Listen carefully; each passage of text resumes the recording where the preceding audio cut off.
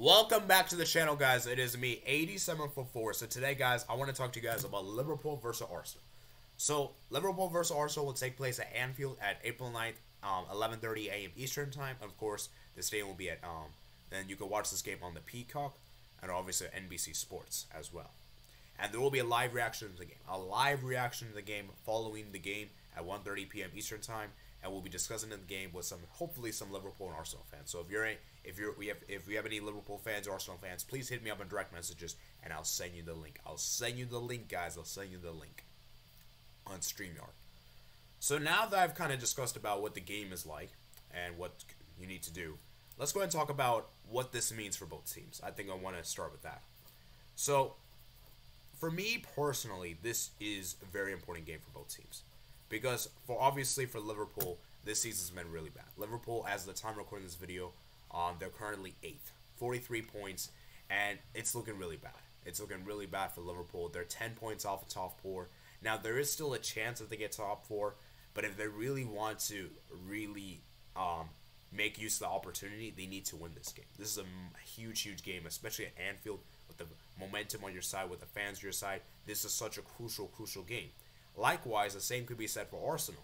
Arsenal also need this win too to continue their title charge. And Arsenal need this win in a way to to make points, because obviously this will be one of their biggest games yet this season. Playing Liverpool away and Anfield is a very difficult atmosphere. It's insane. The atmosphere over there is one of the craziest atmospheres in the world. And I just think that for Arsenal in particular, this will be a huge game for their character and how can they respond to one of the most difficult atmospheres in the Premier League. Because Liverpool only lost one game in the Premier League this season, which was to Leeds United at home. They beat Man City. They beat Man United 7-0. They beat Man City 1-0. They even drew with Chelsea. They've kept 3 clean sheets against the top 6 teams, which is pretty commendable. And the fact they were able to do that just shows how good this club has been in the big games. It's just that the problem with Liverpool this season, they've just not been great in the games that they should be winning. Like, for example, against Crystal Palace, Wolves, etc. And that's the thing with this Liverpool team, is that they have been struggling in games that they should be winning. The problem with this Liverpool team is that there is no consistency at display. Whereas for Arsenal, they've been very consistent this season. Only dropping points in 6 occasions out of 9 games, which is pretty commendable to say the least. So coming into this game, there's a lot to discuss, and and I also do think that there's a lot to discuss here, and there's a title thing. Now I want to quickly discuss about this. I want to know, I especially want to hear from Liverpool fans what you guys think about this, because for me, Liverpool is in a really huge dilemma here, right? That we're gonna basically either have Man City or Arsenal win the league. It's gonna be one of those 2 teams. It's not gonna be Newcastle, not gonna be United, not gonna be Spurs, not gonna be Brighton. None of these other clubs. It's going to be between Arsenal and Man City. And if you're a Liverpool fan, which one do you rather want to win? Because for me, as a Liverpool fan, believe it or not, I would actually prefer Man City to win the league than Arsenal. Because here's the thing, right? Yes, Man City, you have that hatred towards. Obviously, they've denied you several Premier League titles. Obviously, last season most notably, and then obviously the season where you guys finished 1 point behind, 98 and 97. And obviously, some other examples you can give. The thing is, though, that if you guys allow Arsenal to win the league, Liverpool, Jurgen Klopp's legacy in the Premier League is going to look bad. It's going to look bad. And that all Jurgen Klopp has done with Liverpool is that one Premier League title, which, don't get me wrong, has been amazing. That that's Liverpool's first title in 30 years. It won't be as looked upon, or as people won't be as impressed or remember it, because of how good this Arsenal team is. And let's be real, guys. This Arsenal team is way worse than Liverpool team in 2018, 2019, 2009, 2020. And this Arsenal team is taking a few lesser years to get to that stage. Whereas with Liverpool, that was, I believe, their 5th season. I think it was 4th or 5th. No, wait, let me see. That was the 5th season. No, that was the fourth season. For Arteta, that is his 3rd full season, and the thing is, it's gonna look really bad, and I just think that Liverpool fans it's gonna look really bad as well. The fact that they allowed Arsenal to win the league would be really, really bad, and so I just think that if you're a Liverpool fan, you're in a huge dilemma here, and I think a lot of people won't even respect Klopp for that Premier League title, especially if Arteta manages to win it, you know. Now, don't get me wrong, there will obviously still be respect. I think there will still be a ton of respect, but I just think it's going to look really bad on Liverpool's part that they weren't able to win more Premier League titles, so they only won one. Whereas Arsenal just came in, all of a sudden, they started pushing for the title this season, never before this season, and all of a sudden they win the Premier League title in their first attempt. Whereas with Liverpool, they've only won like three, seriously pushed under Jurgen Klopp 3 times, only won one. That is going to look really bad. So, I just want to know what you guys think, what Liverpool fans think in particular, because it's a very interesting dilemma here in particular for this one. So now let's go look at the table itself. I want to show you guys a graphic here. So let's go ahead and look at the Premier League table. So let me go ahead and zoom my webcam here. So hopefully you guys can see this page here. So let me go ahead and zoom in if you guys cannot see it properly. So as you guys can see right here, guys, Liverpool, as the time recording this video, are currently 8th in the Premier League, right? With 43 points, right? Whereas Arsenal, on the other hand, is on 72 points. And if you look at Liverpool's fixtures, it's actually very, very brutal. So we're going to actually look at their fixtures, and then we'll talk about the team lineups, the team news, and then tactics, and then give you guys a prediction. This will be a big preview video if you couldn't already tell. So as you guys can see, they have Arsenal at home, then they have Leeds away, then they have Nottingham Forest, West Ham away, then Spurs at home, Fulham at home, then Brentford at home, and then Leicester City away. Liverpool at home against Villa, and then obviously Southampton. So as you guys can see right here, guys, these are not easy games. These are not easy games. Now, Liverpool is really fortunate that they have basically 3 home games in a row. And this could be the make or break for Liverpool, because Liverpool this season have been great at home. At home, they've been amazing. It's just their road form has been really, really diabolical. The road form has been tragic, to say the least. And I think if they could pull off these wins at home, and especially away, then I think they could be doing something. Because let's be real, guys. After the Arsenal game, they have a lot of winnable games. Like Leeds is winnable. Nottingham Forest is winnable. West Ham is winnable. Okay, Fulham might be difficult because the Fulham have been good this season. Spurs at home, they should win. Like really, the only real difficult game I see after the Arsenal game is probably Fulham, and maybe Brentford. Actually, I'll say Brentford. I'll say Fulham and Brentford, right? But after those 2 games, I think every other game is very winnable for Liverpool. So they have to capitalize upon this, And you look at Arsenal in particular, they got some tough games to play, guys. Arsenal still have to play Newcastle away. Then they still have to play Man City on the road. This is going to be a huge, difficult chunk for Arsenal, as you can see right here, guys. They also have Chelsea as well at at Emirates. Then they have Brighton, then Southampton, then West Ham on the road, Nottingham Forest on the road, and then they finish up with Wolves at home. So this is really big. This is one of Arsenal's toughest games on the road this season, the EPL. And it'll be really interesting to see how Arsenal approach this one, because they need to at least get 2 points, in my opinion, of these 3 games. Because if they get 0 or 1 or below, then they're in really trouble. I'd say they need, if they can beat Newcastle and they can beat Liverpool, they can afford to lose against Man City. But can they win both those away games? I'm not really sure, to be honest with you. Not really sure.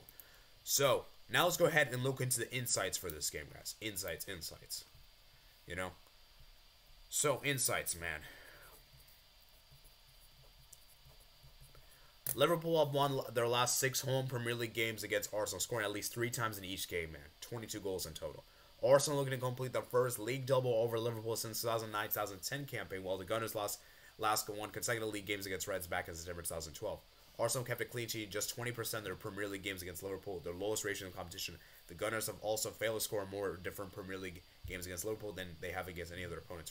This is the 9th time Arsenal have faced Liverpool in the Premier League while top of the league, with their previous 8 games producing a total of 33 goals on average of over 4 per game, 50 for Arsenal, 18 for Liverpool. One of those games came out on the exact date, April 9, 2004, with the Gunners already out 4-2 winners at Highbury. Liverpool won 5 of their last 6 Premier League home games, including each of the last 3 by an aggregate score 11-0. The Reds haven't conceded in their last 7 hours and 26 minutes of league football at Anfield since Kieran Dewsbury's hail strike for Leicester in December. That's the thing, man. Liverpool is that it just feels as though at home they're a different beast. At home they're a different beast, man. And I think it's going to be really interesting to see how Arsenal approaches one. Now let's look at the injuries for both teams here, guys, as you guys can see right here. Injuries, man. Injuries. Right? So as you guys can see, Virgil van Dijk is doubtful for the game. Thiago Alcantara is doubtful. He's going to be out for the game, it seems. Bajcetic is definitely out. Reece Williams could be out for the game. Naby Keita is going to be out. Luis Diaz is going to be out. Calvin Ramsey is going to be out. As for Arsenal, William Saliba is going to be out for this game. Takure Tomiyasu is going to be out. He's out for the season, I heard. Mohamed El Neni is out for a few days. And Edward Nketiah is out for a few days. My big concern with Arsenal is that how are they going to do defensively? Because defensively, man, Arsenal have been kind of looking a little sketchy. Now, I know they've kept a lot of clean sheets in a row. I know they've been good defensively speaking. They haven't really conceded many goals. But they haven't kept a clean sheet since the Fulham game. And remember, guys, Saliba played that game, you know. And Arsenal recently have Rob Holding will likely play this game. And I don't trust Rob Holding whatsoever, guys. Rob Holding is a terrible defender. Absolutely terrible defender. And I really do worry for what Liverpool could do to him, because they could really exploit his weaknesses. And we saw how bad he was in that North London derby last season, you know. And so that's going to be a big concern. So if I'm an Arsenal fan, I would not be happy with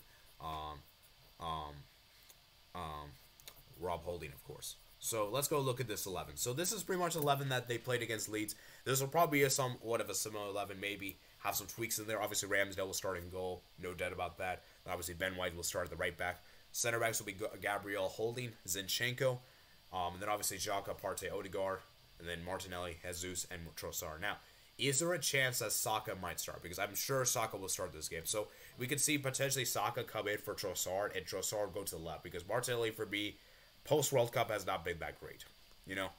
And then maybe we could see, like, Emil Smith-Rowe be the replacement for Martinelli. Like, I don't think Martinelli will start, you know?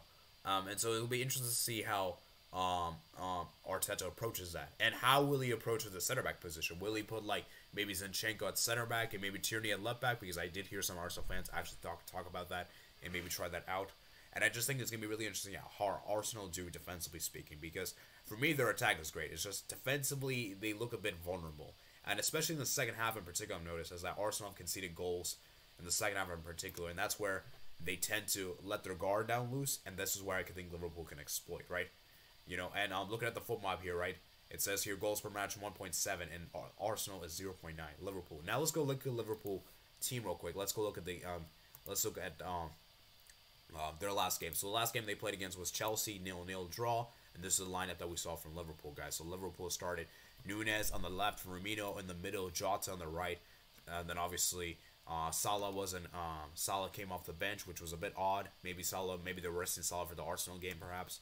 Anyways, Fabinho, Jones, Henderson, and then Joe Gomez at right back, Matip, and Konate and Simica. So maybe Trent was also rested as well. So maybe Jurgen Klopp had that Arsenal game in mind, or I don't know what happened, you know. And so it's gonna be really interesting to see how Liverpool approach this one, because like I said, man, it's gonna be very interesting because they were not really good against Chelsea, man. They were not particularly great. So I think what's gonna come down for me for this game is how will Liverpool, what version of Liverpool are we going to see? Are we going to see Liverpool be the high-pressing, gegenpress team that will press the living heck out of Arsenal? Or are we going to see Liverpool approach a counter-attacking strategy against Arsenal? That's just where I'm really fascinated to see. Because, in my personal opinion, I feel like Liverpool will actually take the more initiative in this game because of the fact it's at Anfield. See, if it was at Emirates Stadium, I do think Liverpool will be more counterattacking. But because this is at Anfield, I think Liverpool will definitely take the game to Arsenal. Because we saw the last time the two teams played against each other. I actually want to show you guys this. And then we need to talk about the head-to-head real quick. I just realized as well. And as you can see, the last time they played against each other, I believe it was in October, I believe. Yeah, where is it? Where is it? Why isn't it showing on Google? Where is it, man? Why isn't it showing? It should be showing here. Aha, here we go, October. Yep, October 9th, 2022. So as you can see right here, guys, Liverpool actually took the more possession in the game, 56% possession. But despite the fact they had more possession, Arsenal had more shots on target and more attempts, you know. And that's the thing with this one, is that it's going to be really interesting to see how Liverpool approach this one. Because like I said, man, they're they're going to have more possession, I would imagine, you know. And Arsenal will definitely be, I think Arsenal will definitely approach this game with the high press and that kind of thing, but I do think this will be a very even game in terms of possession. I think Liverpool will hold most of possession in this game. Arsenal will be counterattacking and try to see if they can score, because we know Liverpool this season, their high line's been really, really bad, and obviously defensively they look a bit vulnerable. But then again, this is at Anfield, man, so that you have to take that in consideration. And so I think Arsenal will definitely approach this game with the mindset of obviously trying to win, trying to play out, go all in. But what I really worry for Arsenal is that, kind of like what we saw against United, is that how they do in the counterattacks. I think Liverpool can definitely do some counterattacks in this game, and they can expose Arsenal, especially with Rob Holding, defensively being very reliable. I think it'll be interesting to see how Liverpool approach this one.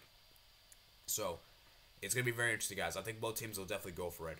As for my prediction for this game, guys, it's a very difficult game to call. I am going to sit on the fence. I'm going to sit on the fence and say 1-1 draw. I was tempted to actually pick Liverpool to win, but I just feel that Arsenal will show up and have that fortitude, and they'll try to grind out a draw. I feel like Liverpool, for me, will score in the first half, and I think Liverpool will just be too comfortable. They're like, oh, the game's done, and then they'll try to, be a bit more defensive in the second half, try to see out the game, and the Arsenal hit them on the counterattack, and I think Arsenal will equalize from that point. So I think Liverpool, the goal scorers for me, I'm going to say goal scorer. I think Núñez will score. I think Liverpool, Núñez will score because Núñez has been Liverpool's best player, attacking player at the moment right now, in my opinion. And for Arsenal, I will actually say, something tells me we're going to see like a unexpected player score for some reason. I don't know why, but I have this feeling that it won't be like a forward for some reason. I have a feeling it might be like Thomas Partey. He might just equalize out of nowhere. Or maybe like Zinchenko might equalize or something. And yeah, I just think it's going to be really interesting. So I want to know your score predictions for the comments below, guys. I'm really fascinated with this game. It should be an exciting game on Sunday. I hope I did a good analysis. Please let me know if I missed anything with this game, guys. And yeah, so I hope you guys did enjoy this video, guys. Comment down below your thoughts, comment section below. Like this video, enjoy, subscribe if you're new around here, and also consider becoming a member of the channel, guys, to get access to members videos and member streams, guys. So I've already put several members videos for you guys, so you guys can check it out. And yeah, like I said, guys, consider becoming a member of the channel, man. It does really help the channel grow, and of course, the money that you guys give to the channel will be used for the channel's sake. So it will improve the content, so I can get like microphone, I can get better quality, Streamyard Premium, etc. Man, really does help the channel grow. Anyways, I hope you guys did enjoy, and I'll see you guys later. Peace out.